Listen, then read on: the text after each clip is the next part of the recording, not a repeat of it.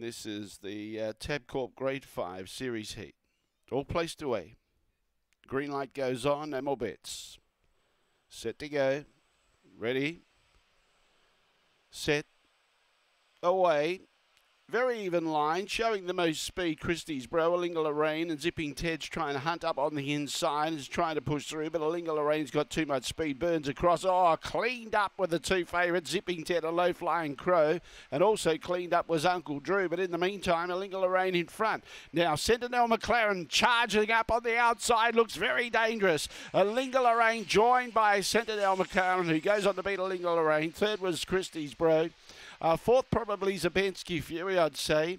Wilshire Girl wasn't too far away. Zipping Ted, Low Flying Crow, very, very unlucky Uncle Drew back there with him. The time was around 25.60. Should be 6.5 and 3. 6.5, 3, 2, the judges' numbers. 6.5, 3 and 2.